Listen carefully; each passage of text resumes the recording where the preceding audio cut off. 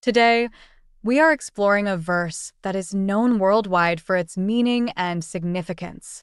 For God so loved the world that he gave his one and only Son, that whoever believes in him shall not perish, but have eternal life. Let's uncover the depth and significance of these words. This verse comes from the Bible, the book of John, chapter 3, verse 16. It is considered to be a summary of the central message of the entire Bible. This verse epitomizes the idea of unconditional love and the ultimate sacrifice made for humanity's redemption. For God so loved the world highlights the profound love that God has for all of humanity.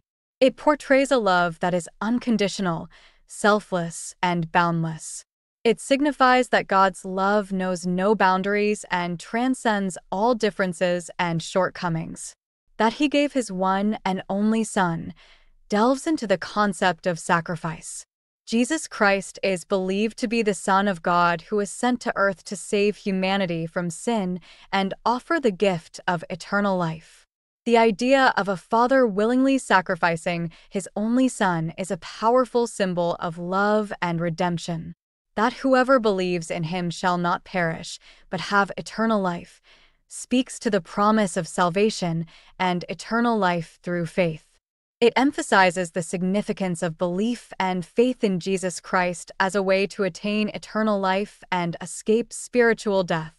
It conveys the message that no matter the circumstances, God's love and grace are available to all who seek it. Thank you for joining us today as we unpack the significance of this timeless verse.